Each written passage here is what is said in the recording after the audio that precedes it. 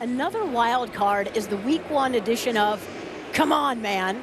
Charles, you're up first. Boy, here we go. I love the fact that I'm kicking off the season. Here we got Chuck Pagano and the Colts playing at the Rams.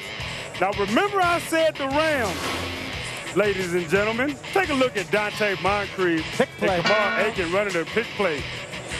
Randy Moss, that's receiver, wide receiver one-on-one, ain't it? Yeah.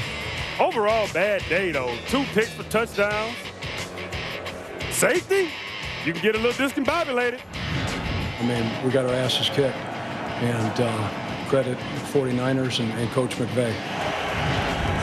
Chuck Pagano, you weren't playing the 49ers, baby. You were playing the Rams. Come on, man.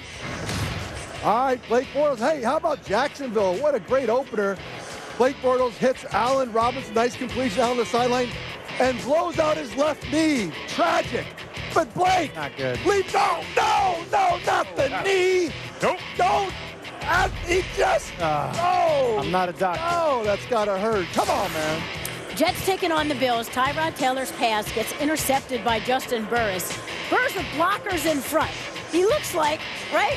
He's going all the way, but he's knocked down by his own teammate. This reminded us of another Jets play, of course. Mark Sanchez runs into Brandon Moore and fumbles the football, forever immortalized as the butt fumble.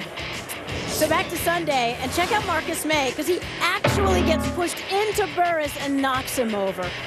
Typical Jets. Come on, man. All right, college football. UCLA hosting Hawaii. Hawaii quarterback throws a pass over the middle.